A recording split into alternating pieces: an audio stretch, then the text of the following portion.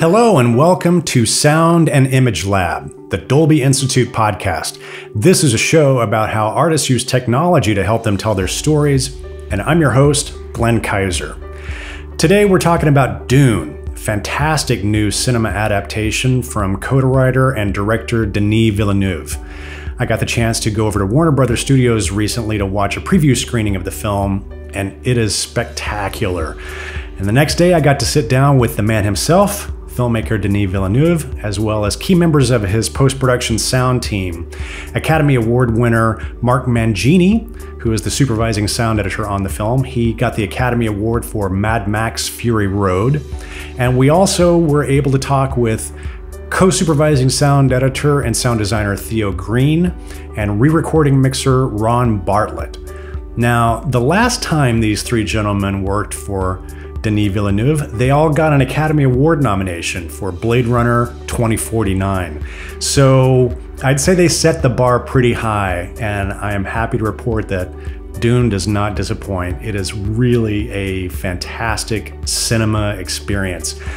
We talk about quite a few scenes in a good amount of detail in this conversation. So if you haven't had a chance to see the film yet, I would suggest you leave the house and go to a cinema and get the full-on experience of it if you're able to. And if you're able to see it at a Dolby cinema, I suggest that you do that to experience this film in full-on Dolby Vision and Dolby Atmos, because it is a truly spectacular big screen experience.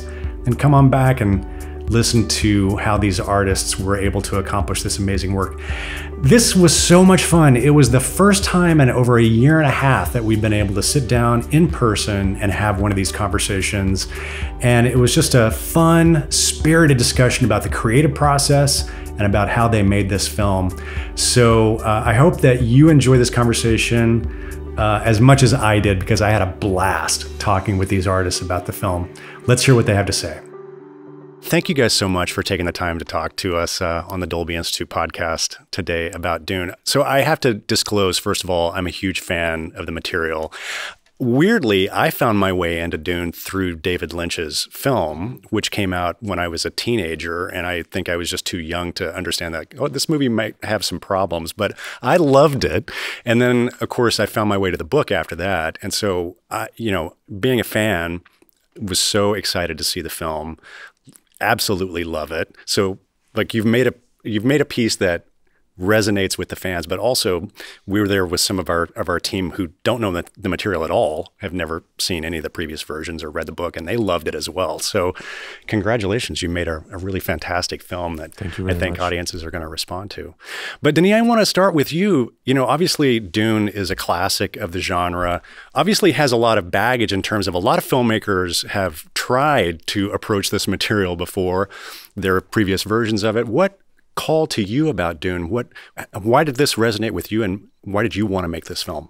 When I discovered the book around 13 or 14 years old, I was spontaneously, I felt in love with it, about what it was saying about the journey of this young man, finding comfort and finally find consolidating a piece of his identity in contact with another culture and being mesmerized by this other culture in the context, the Fremen culture. There was something about this relationship between the Fremen culture and the desert and the ecosystem and biology. For me, it was like, and the cross mix between biology and religion. It was, I was a student that loved science. There was a very specific moment in my life where I had to choose between biology and cinema. So it was like, so Dune for me was like the blend of all my passions. And it's a book that stayed through the years. I was very excited when I heard that David Lynch was bringing it to the screen. And I watched the movie. I remember being mesmerized, very impressed, and disappointed at the same time. It was like there was elements of it that I thought it was a total success, and other times I was feeling a kind of discomfort. So I came out of the screening with mixed feelings. But and I said to myself at the time, someone else will bring it to the screen again in the future, because there's elements in it that there's a sensation, ideas that were not in the movie. It was too far away from the book, and I said, no, one day someone will bring it again, and that kept it was in the back of my mind. Of course, for years it was a fantasy, because I was like an indie filmmaker working in Canada, so it was total out of reach. I mean, frankly, it's a bit strange for me today to be with you, gentlemen, and to talk about the fact that we did Dune together. I mean, it's a bit crazy. I'm still digesting the idea, but life is strange. Yeah. Yeah. Well, you talk about being an independent filmmaker working in Canada, and obviously, you started on much smaller movies than Dune when you were beginning as a filmmaker. I heard you say that one of the things that you found really frustrating about being an indie filmmaker was the fact that sound was always at the very end of the process, and it was really kind of an add-on that you didn't really get to pay attention to until the end of the film. I know you work very differently now. Can you talk about a bit about, bringing these guys in early, how you engage with sound and music from the very beginning of the process? But the thing is that when you work in the indie world, of course, I'm sure that maybe some people are able to bring the sound earlier, but me, I was always like fighting against the system. It's about, at the end of the day, money. And it's like you need to pay people, of course, and it's like I was not able I was always feeling that it was something that was done very quickly at the end. And it was very disappointing, that to listen to your movie 6 months later and I wish I had more time. I wish I could have done this sound differently. More importantly, I thought there was no real philosophy behind the sound. Not really a lot of thinking, not a structure. There was it was just there it was too rushed. So when I started to work here in Los Angeles, one of the beauty of the system here is that you have more resources, and more specifically, the first time that I feel that I had the feeling that I was working in something closer to my dream was on Blade Runner with these gentlemen that came earlier in the process. Joe Walker. My editor he studied as a composer. He became a sound editor himself at the BBC. Sound is very important for Joe. And it's one of the reasons why I choose to work with him. It's because it's when Joe cut the movie, he cuts the sound in the same time. There's when Mark and Theo comes on board, there's already we all have already like a kind of direction in the sound structure and the sound philosophy. The sound evolves. So and for me that dialogue is important with Joe at the beginning, and then these gentlemen are brought in very early on to have the time to experiment, to make mistakes, it's not no, it's true. No, it's true. It's part of the creative process. To suggest things. Sometimes they are able. We are lucky; they nail it right away. Sometimes it's longer. It's normal. Yeah. So I love the way they become like mad lab scientists. That's where that's where the crazy great idea can be born. And I think that Dune had the chance to have Theo and Mark coming early on and starting to explore and providing Joe Walker with sound as he cut the movie, so the cut of the movie will be directly influenced by their work at the beginning. Yeah, right. I really appreciate that you bring up that Joe Walker has a background in composition and sound editing, because I think that must make it even so much more rich of a collaboration for you guys. He's got such a good ear.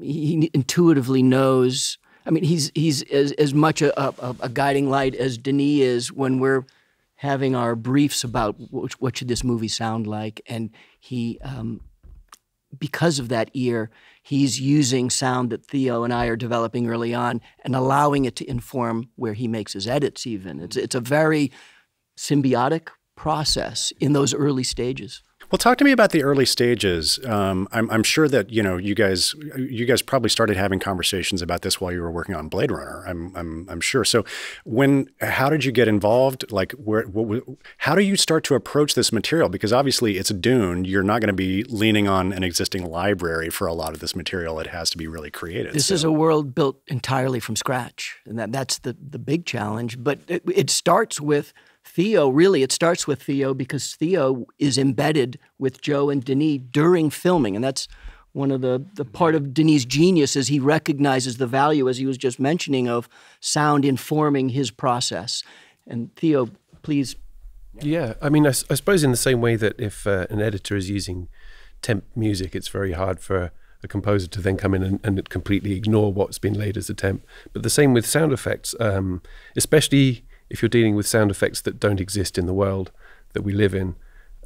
So a spaceship or a technology like the shields that we see in Dune, it's very important for him to, he can't just reach into a sound library and put a temporary sound effect in there. And if he did, then it would be confusing to us sound editors coming on later. So for him to be able to say, okay, these are the big ticket items, we need to hear what the voice sounds like, we need to hear what a worm sounds like, ornithopter, shield, especially those elements that simply can't be recorded or found in a sound library. That allows him to start developing how those things look in the cut. It also allows him to pass those ideas to the VFX team, and they can hear what we're working on and how those things might sound. So it's a collaborative process, and if we came on much later and he'd been using temporary sound effects all the way through, I think we wouldn't have that ability to inform his cut and the work of the VFX artists.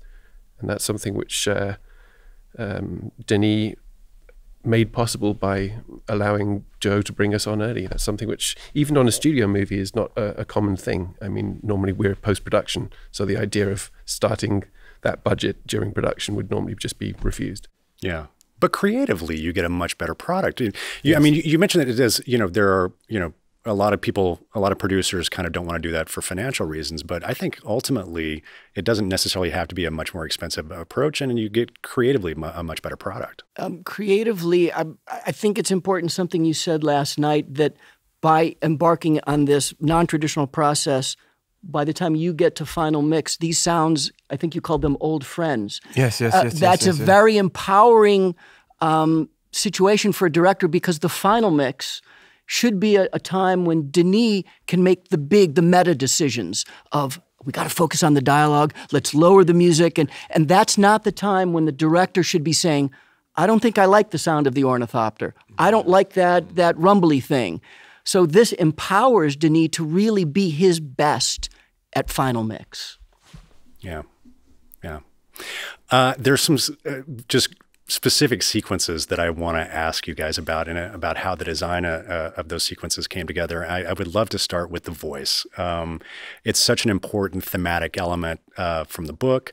And I have a feeling that you're probably going to tell me that this is one of those situations where you did a lot of experimentation, and it took a while to kind of dial it in. But Denis, let's start with you. Like, obviously the Bene Gesserit voice is a huge element of the film. And what were your instructions to these guys as you were starting to explore what that was going to be? The truth is, at the beginning, I was like, it's a frightening one. It's like it's at the core of this idea that the Bene Gesserit sisters are able to channel old ancestries. They are able to be in contact with the power of their genetics, those voices from the subconscious that influence our action in the daily business. They can channel them and actually use them for the better good, to be stronger. So there was this idea of hearing ancient voices. Even when a man used a voice, you will still hear female voices, strong, powerful, mean grandmothers talking. That I love the idea. but how to approach this without it sounds silly, and how to make sure that it will sound to find that balance between the subs and honestly, it is teamwork. I mean.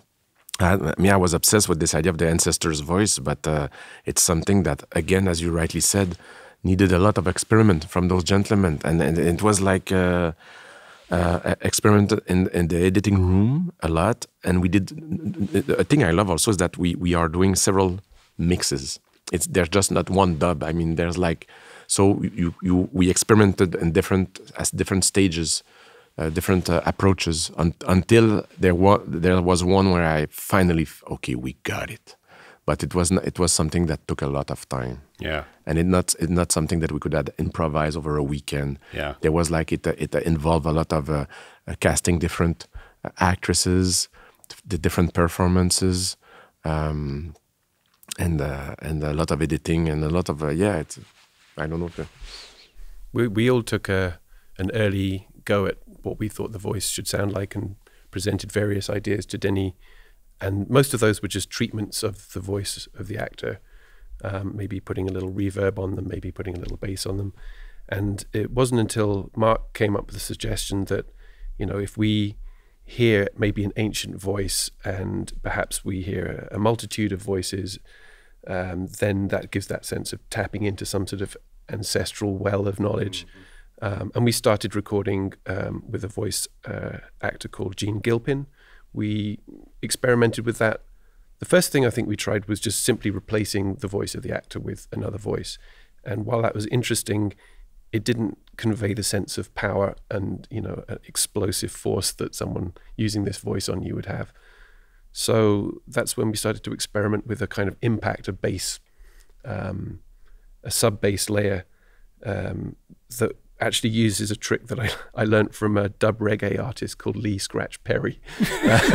Believe it or not, there's a technique of getting incredibly deep resonant basses where you literally just play the bass sound that you have as a source through a large subwoofer in a room and record that space. And you hear perhaps little rattles and you hear the space being affected. This is what Walter Murch used to refer to as worldizing. It is. It's right? worldizing, but in with a subwoofer rather than with a full range speaker, and that became a very important element. But it wasn't until later in the process that when Denis had been experimenting with Joe Walker in the editing room that they came up with the idea of slipping the sync of that sub bass element so that it could convey how proficient a user of the voice is, so that when Paul is learning to use it, it's not quite in sync and he doesn't quite have the effect that he wants until he finally gets it later on and it's perfectly in sync and it feels very powerful and weaponized. And that was something that really came in just in the final weeks. And I remember I brought the idea to Joe and he tried it. And I know looking at his face that it's a whoa. It's... we looked at each other when we first saw it.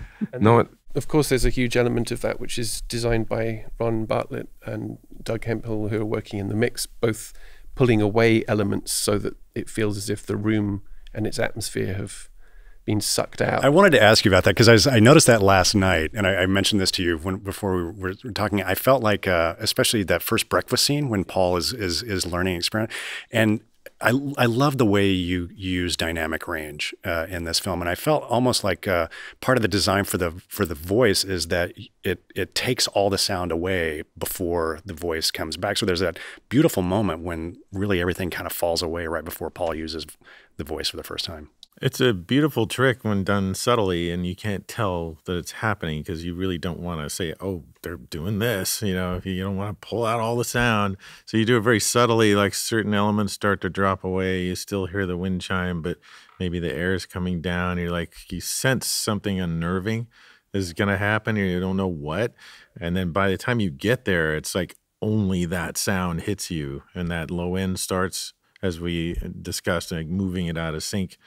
And so you're like, wow, what's that? And he's like, you feel that he's conjuring something. And then there was all about layering of what sounds where. Like, okay, does the Jean voice come in right away, or does it start with Paul and go into her? So we experimented a lot with that of exactly who's coming in where, how much of each attack of each syllable is which character. So it's many layers, obviously, but it's all about when and where, and it's all within a very short time. Right. So it's extremely touchy. Like you move one thing, you're like, it's ruined. We'd start again, and like, no, that's not it. So you're right. It was a ton of experimenting.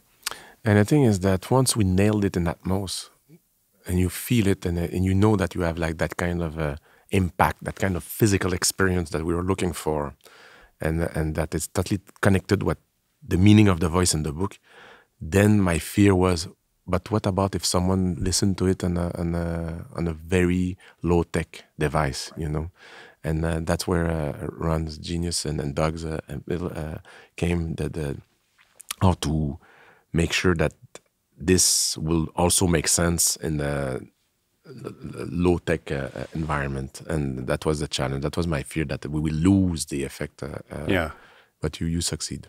Thank you.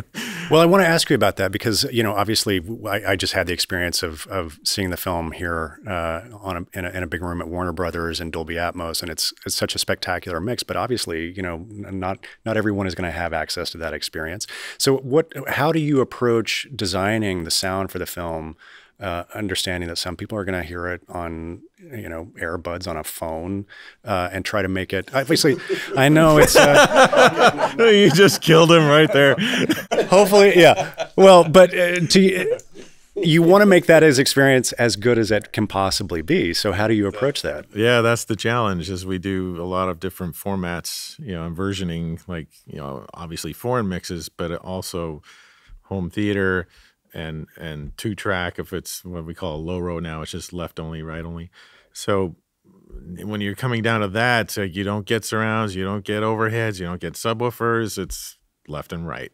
And now you're stuck. It's like, okay, how do we make that deep of a sound come across on your headphones or your laptop or anything like that? So it took a lot of experimenting, but I think I hopefully found a little sweet spot there for it to read properly and come through.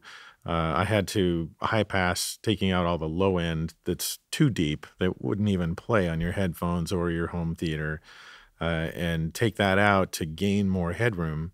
So otherwise it eats up all the view, and your limiters are hitting it and it just goes away. It just folds. So you take that out, raise up that element louder, and then I used a couple plugins to raise that fundamental of the low end up higher, so it's a higher note, and that would translate into your headphones or your laptop. So it's a combination of 3 or 4 tricks to get that to play, but it took a little while. It was not just, oh, we'll just hit this button and off you go. Well, that's one of the things that, I'm sorry, go ahead. No, but that brings a question to me. So what do? Do you mix for Atmos, or do you mix for 7.1 or 5.1? There's different philosophy, but me, I feel that the experience, once I discovered the Atmos system, that was it for me. That was the format that I wanted to embrace, and that's the way we work and we create the movie in Atmos at first, and then we make the declination. Is it the right word? Sorry. But it's a choice. I mean, but the best way to embrace the sound of this movie is by far in Dolby Atmos. It's like it becomes almost a physical, I will say, almost a spiritual experience when you experience. There's moments in the movie that are close to a physical, spiritual experience that I feel it's you cannot have if you listen to the movie on your iPad with headphones. You will not have that experience. I also want it to be noted that I did not pay Denis to say nice things about Dolby Atmos. Yeah. I was not. No. I remember the first time we talked about surrounds, and it wasn't even Atmos right away. It was even just 7151. And you were worried that I don't like sounds coming out of there distracting me. The story's up here. Yeah. And it's true. We felt the same way. And so we said, look, we don't do that, but we do give you a very immersive feeling of, atmospheric things and other elements to create that. And then as we got to Atmos and we played it for him, I think that's what sold it. Yeah, it's just that it's a very delicate tool. It's very powerful, but if you misuse it, I think it can become very gadgety and very distracting. Oh yeah. Because at the end of the day, you're not mixing sound, you're mixing an image. It's storytelling, and everything that pulls you away from the screen is bad for me. But when the sound of Atmos, what I like is that I just have the impression that I'm diving into the image, and that it creates so that's what I will say. I'm not paid by Dolby. I'm just a filmmaker, or I'd say there's some cameras or some sound that comes the technology. Yeah. Well, I appreciate that. I love that because I've wanted to ask filmmakers before, especially because I've heard that, you know, sense of like 5.1 and sort of like putting a door opening in the surrounds. I deeply hate that. Honestly, it's like that when I'm in a theater and I hear, and then I'm like, come on. I mean, it's like, it pulls me out of the movie. It's not fun. I don't like things that are distracting me from the screen. It's at the end of the day, the sound is there to push you in the image, not to, yeah, that's the way I see it. Yeah, yeah. I think this may be an opportunity to mention Doug Hemphill, Ron's partner in the mix, who was vital and instrumental in achieving something that Denis could be very happy with, Doug being primarily responsible for sound effects and atmospheres and background things. Doug is a genius at engulfing or encompassing the audience, or maybe making the audience feel immersed in the movie without distracting them from that. And that's a gifted touch that very few mixers have. Very delicate. Well, yeah, for me, it's like surgeons. I mean, it's like very delicate balance. It's not for me. It's not about the Atmos. The Atmos is for me is not powerful for the scope of it. It's about the intimacy that it creates with the image. Absolutely, and I'm thinking about, you can start to do things like that even at the beginning of the film when you have that beautiful shot and you talk about the sunlight when it gets low and you can see the spice and you can just hear it a little bit in the overheads and sort of like it puts you in the space. Yeah. That's the mastery of Doug, how he just delicately got that to flow, and just it's a feeling that washes over you. Right. And it's such a nice way that he does that, and beautiful textures. It's like, and with it's those systems. It's like the sound becomes three-dimensional, but it's not something that it's something that brings the image to you, not the opposite. Yeah. Sorry, I repeat myself. No, it's good. Atmos is a tool that's easily abused because of its extended dynamic range and frequency response. You might presume that, well, we should use all of that. But again, part of the genius of Doug Hemphill is that he's more of a reductionist than anything else, right? Yes. And you can comment on this. Doug's first comment might often be, let's pull something out of this mix. He's Spartan. Thank you. Yeah, it's true. It's like very purist, and you use focused. Yeah, exactly. Well, this actually is a great lead into one of my favorite scenes to talk about from a sound standpoint, and it's the I guess confrontation or conversation between the Reverend Mother and Baron Harkonnen on Gidi Prime. From a sound perspective, it's so simple what you guys did, but it's so powerful. Can you talk a little bit about that sequence and what's happening acoustically in it? The thing is that I will just start by describing the sequence for the audience. Is the idea that in Dune, it's a very paranoid environment. So there are spies everywhere, and even the kings or the leaders are always paranoid about their own families. So they have a device that they call it a cone of silence, which is a device that protects that when you go in a specific space in the room, you know that you'll be safe and nobody will be able to listen to you, and you can turn on this device, and that's what we made. Yeah, that's a very fun sequence that took a little experimenting as well, but I really loved how it came out because it reminded me, I meditated in a temple one time that was in a circle like this, and if you said something very quietly to your right or left, it would whip around the room and the other person could hear the whisper in your ear if you were sitting right there. So I kept thinking of that, like, what would make me feel that in this environment? Because they're basically controlled, like, okay, only we can hear this. So everything they say, everyone's going to hear it all over you. So I tried to make it oppressive in a way where it was very claustrophobic. But obviously you're in a big theater, so I achieved it by doing a lot of delays and tight reverb and things like that. But that was the feeling I wanted to get, was sitting in that temple and hearing that go all the way around you like that. Yeah, it's a remarkably effective sequence. And again, fantastic use of dynamic range, Yeah, it goes from like dead quiet to like, you can hear every little syllable. One of the things I noticed hearing it back the other night was another beautiful thing that you did that very few dialogue mixers do, and that is when we're tight on the Baron, Ron is pushing chest frequencies, and we feel close, and we feel that chest resonance of a very large person. But we're in a medium shot or a wide shot. You're playing with EQs, and we're feeling that in every single viewpoint of the Baron. And that's a beautiful technique. People laugh at me when they see my EQ going by. They're like, what is going on there? Because it's always doing this stuff, and it's like a waterfall, But I just love to play perspective, but keep intelligibility. That's my number one goal, is everyone hear every word in the movie. But by doing that, you can really play with perspective and power with people. Like some actors are going to be the dominant character, and you want them, full and big, even if it's Reverend Mother and not just the Baron is the obvious choice, right? So playing with that, like when Paul's in the tent with his mom, and when he really comes alive, you hear it, and you're just in a little tent, So it's always playing that perspective with character development in mind. Tell me about the design, the sound design for the ornithopters. That was a mono single effect.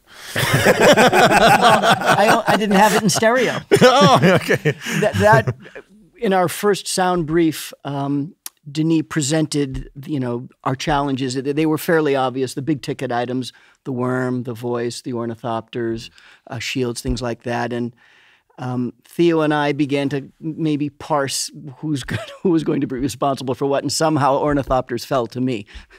And I was terrified because it's an unknown method of transportation, and it uses wings, and we don't even know what the propulsion is. I don't know if there's a battery or a motor or a couple of bugs in a box in there. I'm not quite sure what it was. But we, as Denis described, Theo and I embarked on a very extensive experimentation process of trying to find the individual elements. What could we make wings out of? What could we make propulsion sounds out of? And it started actually during Theo's work during production, during filming. Theo recorded some beetle wing flaps, right? That was our first presentation of something organic, because we knew what we didn't want it to sound like. We didn't want it to sound like a helicopter or anything that we were familiar with terrestrially. So there were a lot of things not to do. So we thought, it looks bug-like. It kind of looks like a dragonfly, maybe. And Theo started those experiments and researching, you were going to ship in like frozen bugs or something. Oh, it was these Hungarian bugs that were in, I don't know if you remember these things called poloshkas, that they get like seasonal waves of these bugs, and other people in the studio were just kind of destroying them, and I saved one and recorded. But yeah, I mean, bug wings, sure, but we also, I think, as a directive from Denis, it's not to get too fantastical, not to get too. We don't necessarily want it to feel like a creature. It's got to have the presence of a military craft. Yeah. To contradict a bit what Mark is saying is that it's true, everything is said, but in the same time, I wanted them to sound familiar in a way, not like an helicopter, but something that will not distract, something that will just feel like natural to this thing, which is like technically a powerful machine that is flapping in the air. So it was an air movement. And I will let you go on the recipe, because I love the way they did it. But well, that's an important maybe footnote, because that was part of Denis' brief in terms of the sound of the entire film. Everything should sound natural. We wanted anything that we created to feel as though if you were actually there, that's exactly what it might sound like. It was a believable universe of science fiction. And that was always an overarching driver to the experiments that we would make. Where we would end up would be the wing flaps being made from Theo's beetle wings processed, and cat purring, very, very close mic to cat purring, so you get that kind of fluttering sound, because that mimicked visually what we were seeing. And then layered again with the sound of a canvas strap from a tent, strung in a 140-mile-an-hour storm, so that you'd hear the flapping, the rapid flapping of a very organic piece of material that you could envisage as maybe that's the sound of a wing.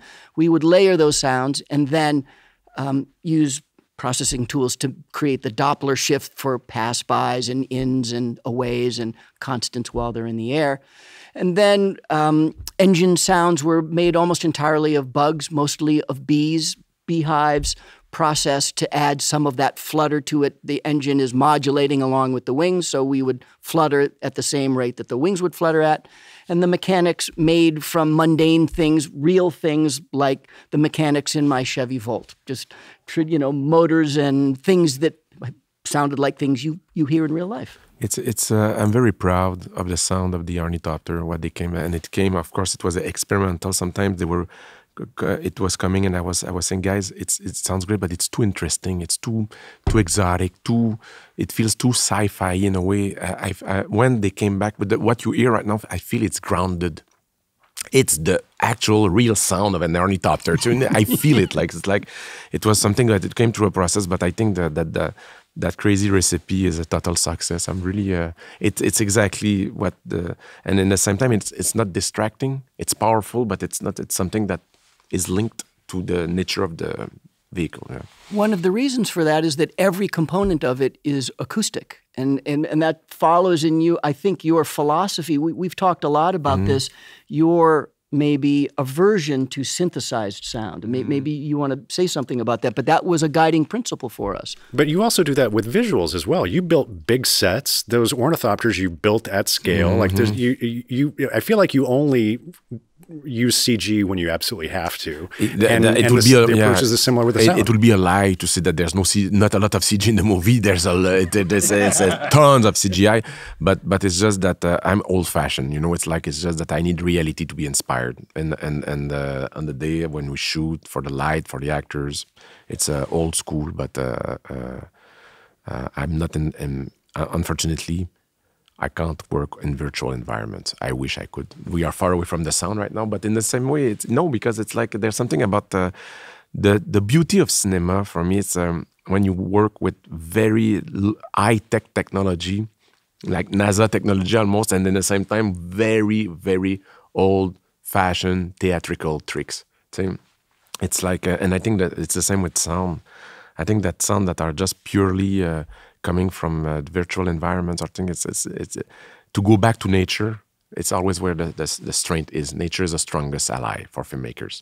And I think that when Mark said, we went in the desert, we got lost in the desert, and we recorded for hours and hours and hours, I was so happy. Because for me, that they came back with crazy sound. It's like, for me, it's like, I love the idea that all the sound of the movie has been designed by those gentlemen. I mean, there's nothing from banks, or it's just really genuine, original, fresh, new sounds. Yeah, as it should be. Yeah. Well, talk to me about going out in the desert. I think one of the I'm really curious about the approach to the sound design of Arrakis, and we were talking before we came in. I gained a new appreciation for the worms in the film. There's that beautiful sequence, obviously, when the worm doesn't attack them and kind of Paul and the worm are regarding each other. And then the worm kind of just dives off. And I had an understanding of the sand on Arrakis that I've never had before, which is like, to the worm, it's water, right? It's the worm is swimming in the sand. How did you approach that from a sound perspective? Well, to start with, all of us had heard these amazing recordings that Doug Hemphill had made on sand dunes. I don't know if this is a widely known thing, but sand dunes make a sound of their own. They groan as they shift and move in the wind, and it's a beautiful, deep, groaning sound. And to make that, we realized that sand dunes must be resonant bodies themselves, much in the way that a drum skin resonates when you touch it. So we knew that we had to go out to the desert and play. And we took all types of microphones. We took the type of microphones that you can put underneath the sand. We took regular microphones and protected them as well and put those underneath the sand. We put hydrophones underneath and recorded those resonances from underneath as we hit the sand, as we moved things around in the sand. And we also tried to imagine, how does that sandworm actually move through the sand? Does it vibrate and the sand particles kind of liquefy as it moves? So we tried all types of things and recorded from above and below. And we realized that, to move, a sandworm has to have the ability to vibrate. And there's a theme of vibration that runs through the shields. We learn in the movie that the shields can't be used in the desert because they create a vibration that attracts the worms. We learn that there's a technology that the Fremen use, a sand thumper, that also calls the worms like a lure. So we started to build vibrations in the sand from the real recordings that we'd made out in the desert. But the huge discovery really was just how musical and otherworldly the sound of a real sand dune is. It's one of the few things that we could go out and record that matched planet Arrakis. We're just glad that there weren't actually any sandworms on there. Yeah. There's I need to do this research, but one of the elements we captured there was for the thumper, this Fremen device to distract or summon the worms, maybe to bring them somewhere else so that you can go the other direction. And there's this zoological concept that animals adapt to their environments and vice versa, and environments adapt to the creatures that live within them. And I asked the question, which came first, the thumper or the worm voice? Because they're meant to mimic each other. Just as the worm goes gunk, gunk, gunk, so too does the thumper go thump, thump, thump. Which came first? So we tried to tell a little sonic story with some kind of zoological roots there, that one reflected the other or they informed each other over the millennia. Tell me about the development of the sound for the shields. It's such a great sound, and it also works so well with the visuals. I was really intrigued by that. I guess I'm not in the mood today. Mood? Yeah. What's mood to do with it? You fight when the necessity arises, no matter the mood. Now fight!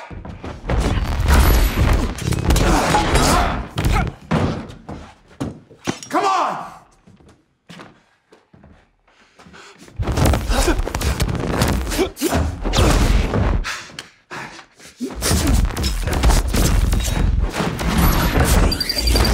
I have you. Aye. But look down, my lord. You're to join me in death. I see you found the mood.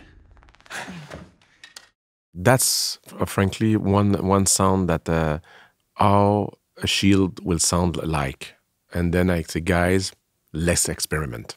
Because I had no preconceived ideas. There was things like the voice. I had like some cues. The ornithopter, I knew what I didn't want. The shield, it was something that I needed the boys to experiment.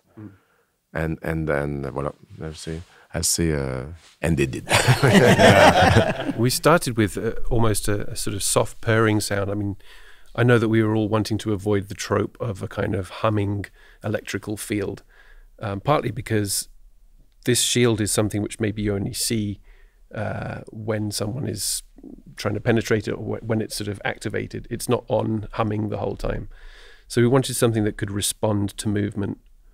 The first thing was a kind of a purring sound, and I played it to Denis, and I think he was like, yes, this is interesting.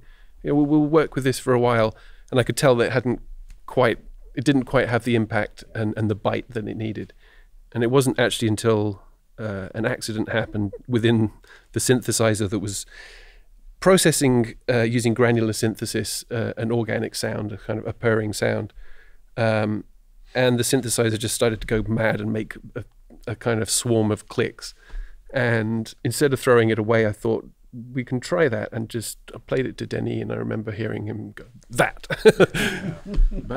Yeah. But that's what I love about Theo having the time to, because I remember when he bring the purr, I was like, that's the right direction, but that's not it yet.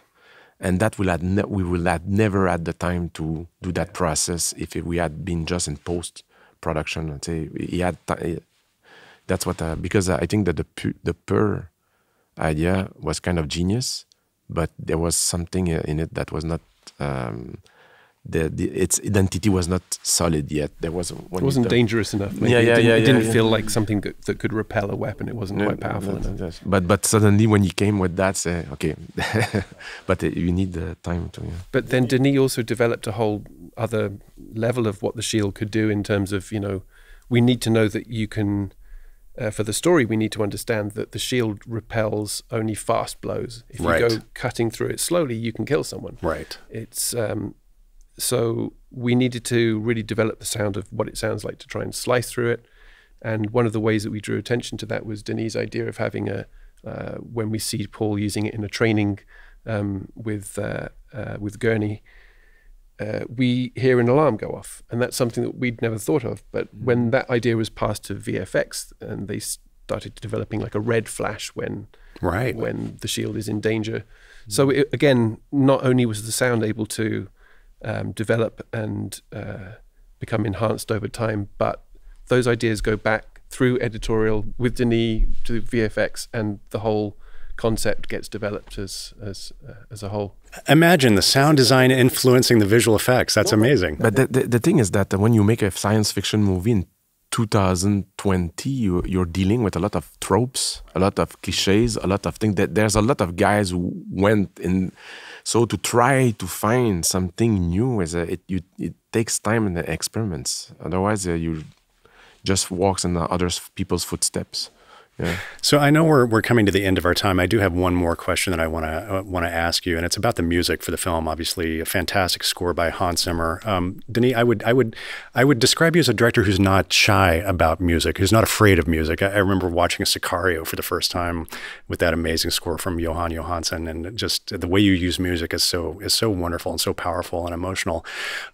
I feel like the score and the sound design are really integrated in Dune in a way that's just wonderful. So how did you approach the music? How much coordination was there between the departments? Hans was the first artist I approached when I learned that I will finally try to bring Dune to the screen. And I knew that it will be a very... curiously, some of my movies, most of my movies, the music is kind of sparse. It's like, this is by far my most musical movie, and I knew it will be like that. It will be very operatic. It will be full with the full Zimmer power. It will be. There was something about having a psychedelic, progressive rock, operatic kind of feeling, and like very progression, so I knew that Hans will be very present, and for that, I wanted. And right away, and he brought this idea himself at the beginning, is that everybody should work in concert. We should work. He said, I want to work in concert with the sound team. I don't want to do something and then be in confrontation with them. I want to work with them from the start. And there was this kind of I think that dialogue that happened. So we will find an equilibrium. Yeah, that's great. And you Theo, you worked closely with Hans's team. Yeah, I'd say we had regular contact and sidebars, as we put it, just sending him our progress, especially on sounds where we knew that we would be working together on something, or where the sound was going to hand off one idea and maybe he could then take over with the score. The Gom Jabbar scene, for instance, where there's a lot of painful, high-pitched resonances, both from us and from him, we kind of hand it between us rather than it all clashing together in the mix. And there again, I think Ron has a huge part in making sure that the music is integrated with the sound. I mean, he's mixing the music and working with Doug Hemphill on the effects mixing. And I think Ron can answer to how much work he puts into making sure that there are no clashes and that there's that feeling of one handing off to the other. Yeah, it's a real challenge when you have that embarrassment of riches of you've got all this great scores, so many elements. I had 35 stems on most of the cues. Doug, brings all of their efforts to the table, and there's just so many great sounds. Which ones do you pick? And it's really, you got to trade off. You can't have everybody in the pool all the time, or it's just a bunch of mush, and that doesn't work. Again, this is where Atmos helps us a lot, is I was pulling a lot of sounds off the screen, allowing sound effects to play more of what's going on with the box, and I'm playing more of the feeling and the vibe of what's going on. So that helped a lot. I do it in various layers of where you are in the room, And depending on what the type of sound is, these guys were pretty bored with me going through every stem, going, that should go here, that should go there. They're like, when are you going to be done with this? But it's a process that really helped us too. So it allowed us to use the entire room, not just the front speakers, and say, okay, this is what you're going to get. We're enveloping you in this whole experience. And going through all of these layers of Hans's music was really fun and interesting, because we would hear all these sounds, and they were hearing it too for the first time. So Doug and I had to really play with what we would rack focus on. Say, okay, we want you to hear this at this moment. When he puts his hand in, you're going to feel this. And then Loire comes in, this beautiful vocalist that Hans worked with, and she just gives you this unbelievable emotion that just wraps over you. So I had her all over the place, because it was just so beautiful and powerful. And by the time you ramp up through that scene, it just gets so intense with both, music and sound effects. You can't tell which one is which. And it just brings you to that peak of fervent, of intensity. So I loved doing all of that. Believe me, it's like a kid in a candy store. The thing is that at the very center of the Dune, there's the idea of rhythm. That rhythm that is life, rhythm that is death. And both gentlemen, if I may, have musical background, and all the movie is constructed about this idea of rhythm. So it's like, I will say that there was a way that the sound design of the movie, of course, sound designer, but they went into a bit the musical territory in a way with the rhythm, And Hans, trying to find new ways to express himself, wanted to have the permission to go in the sound design also in a bit. I would love to bring sometimes element of the music that we won't know if it's musical, and he had to ask the permission to play. Of course, he did the music, they did the sound design, but still there were dancing on the edges sometimes. And for me, it was fascinating to see that equilibrium, that dance between sound and music. Yeah. This is part of Denis' genius in going back to this, starting sound early, because we can begin that dance very early, and even in pre-production. Hans was on that early, so that by the final mix, a lot of those dances had already been kind of meditated on. But you can't do this when the sound and the music show up just in post or just in the final mix. As you know, it's a nightmare. It's a train wreck. It's a train wreck. You make harsh choices that you're suffering on both sides, really. And this is the only way to really, make them cohesive and play together. I mean, you're looking at all of us are all musicians. We've all played, recorded, composed, and Joe as well. So everyone's speaking on it. And Doug, great guitarist. Yeah, I'm the only one who doesn't understand music. I failed my. You're the only one who wasn't in a rock band. Unfortunately, I'm so sad, but I'm very bad with music. Yeah, I deeply love music, but I'm... Guys, thank you so much. It's been such a pleasure. I really appreciate you spending the time to do this deep dive with us on the sound design of Dune. And also, I just want to acknowledge how thrilled I was to see you guys got a main title credit on this film. Thank you. I know that because that is not an easy thing to get, and I'm sure you had to fight for that. And yeah, but the thing is that again, sound is at the heart of the cinematic experience, so no, that's natural. Yeah, I was lucky to work with masters. Voilà. Well, speaking on behalf of the community, we appreciate you doing that. And again, thank you for spending the time. This is a fantastic film, just remarkable. And how long do I have to wait for part 2?